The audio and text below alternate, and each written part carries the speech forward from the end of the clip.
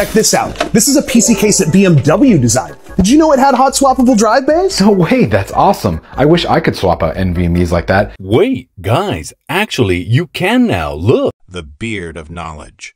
Can I see? Let me show you how this works inside the PC. First, you drop it into an extra PCI Express slot. Slide out the NVMe holder.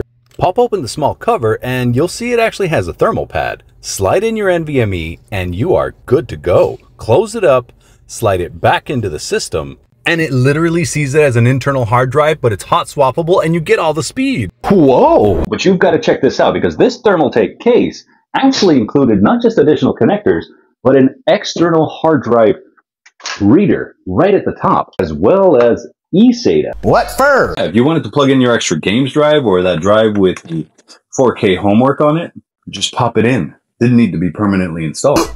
Are we brothers? Now, does either of you know why the heck I can't seem to get good analytics on YouTube? I swear my videos just aren't hitting like they are everywhere else.